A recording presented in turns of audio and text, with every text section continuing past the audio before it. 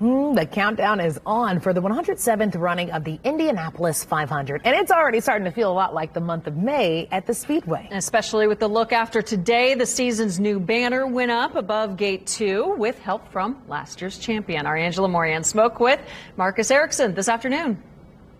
Everyone has to see this every day, on the month of May, and from now, really. So, super cool. That's the thing with winning the Indy 500. It's a win that keeps on giving. Less than 62 days away from the 107th running of the Indianapolis 500, it's getting more real for defending champ Marcus Ericsson, who's the face of a new banner hanging at the Indianapolis Motor Speedway. It's another one of those sort of pinch yourself moments, and it's been a lot of them since winning the 500.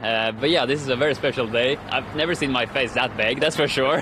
This is really a special moment for us. And when we get into this point and when everything is just counting down to the Indy 500 and you get the champion out here to see his face, the face that all his competitors have to see every day when they come in the entire month of May, it's really exciting. It just really helps us get things going. It's been almost a year since Marcus Ericsson drank the milk and cemented himself into history here at IMS. Moments like today, seeing himself above Gate 2 here at the track, are what makes him want to win it again that much more. All the things I've got to experience and do is memories that's going to be with me for the rest of my life. So I'm really, really thankful of that. And yeah, it's going to get more again now, when the countdown is on for the next 500. And I'm just excited and try to enjoy every moment. He's been enjoying the season so far. Ericsson won the season opener in St. Petersburg. Gives another boost of confidence for sure. We're on a roll here, but we're not going to relax. We're going to keep working hard. We know the other people are trying to beat us, so we need to keep our heads high and push hard, but we have confidence and we know we can be right up there and win races. Ericsson's ready to drive that confidence into the month of May.